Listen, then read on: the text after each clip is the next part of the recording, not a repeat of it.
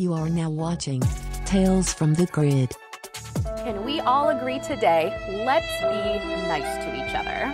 Oh shit, here we go again. You can see the excellent footwear that we are currently rocking today. That's right. Megazord slippers. We feel cool. You should feel cool if you have these. We love a good opportunity for dress up. So we're gonna go into, thank you for the close-up. They are just as much fun as you think they're going to be. The slipper features a physical and clearly recognizable Dino Megazord head atop the front of the slipper, which also bears the image of the Dino Megazord chest plate. The saber-toothed tiger and triceratops seem out of place because they are the generic images that other licensees use, and they don't follow the design scheme of the slipper's Megazord, which leads me to believe they may have been added on last minute so the slipper's sides wouldn't be blank. There's no distinction between the left and right slipper, which streamlines the manufacturing process. I would have preferred the slipper's sides to have been an image of the Megazord's arms or just solid black or red. Will I buy? Nah. We are very excited to welcome an Omega Rangers 4-pack from our Boom Comic series. The Omega Rangers did make their debut in the Boom Comic Studios series. I believe it was Necessary Evil, which includes Jason, Zach, Trini, and a new comic character, Kia, who is an alien. And check out these figures. They look so good.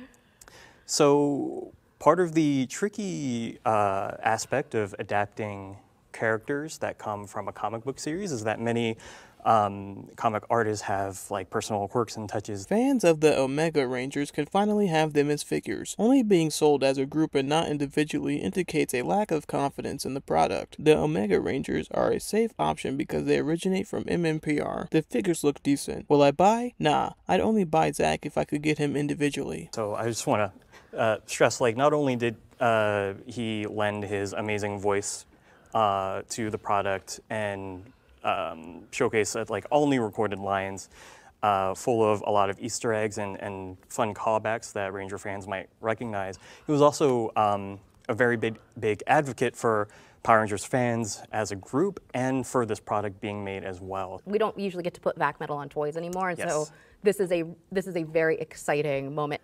Slide your fingers in, button on the side. Crystal-powered Morpher, CO5, activate. If you could hear that. Sorry, I was pointing it towards my mic in the hopes that you could hear it. Fans have wanted this Morpher since its first appearance in 2018. This Morpher is plastic. Tommy is generally regarded as the most popular Ranger, so products based on him have higher sales potential. This Morpher will be great as a display piece and an interactive roleplay item. Will I buy? Nah. This is the opening of episode 1 of Power Rangers Cosmic Fury. Roll the clip.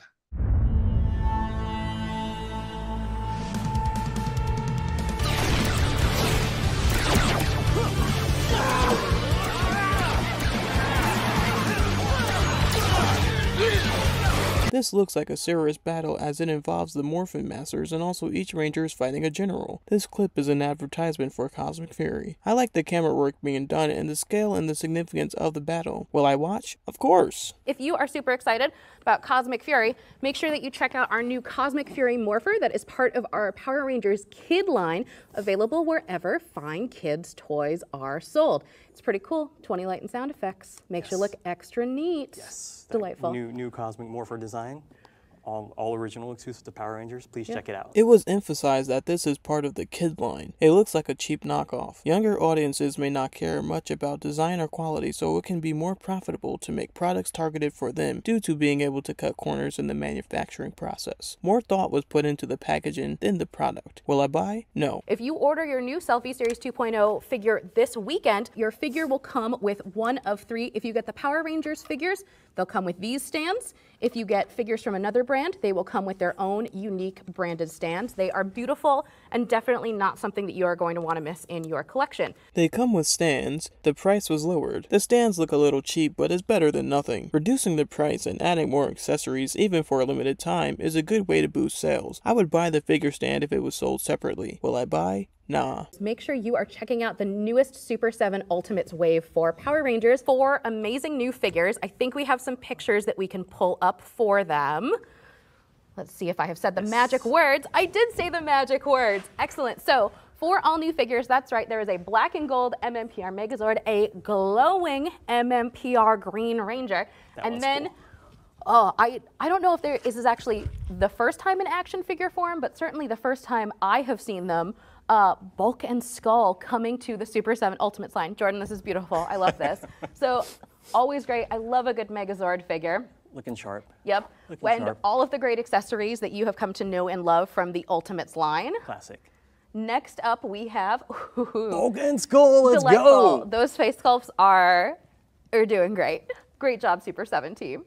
Bulk and Skull get figures. Fans of the black and gold Dino Megazord get another figure. Some fans may be displeased that the Green Ranger is getting a more expensive re-release while other figures were cancelled. Fans may also be displeased that additional accessories can only be obtained through a bundled purchase instead of being sold separately. Bulk and Skull rarely get figures, so these will be the figures to get if fans want Bulk and Skull in their collections. Restricting certain products to bundled purchases can help boost sales. Re-releasing a figure with minor changes is a way to sell the same figure twice. I appreciate Bulk and Skull getting a release. Will I buy? Nah, but I'd be interested in civilian Ranger figures. Thank you for watching another episode of Tales from the Grid, and until next time, have a good one.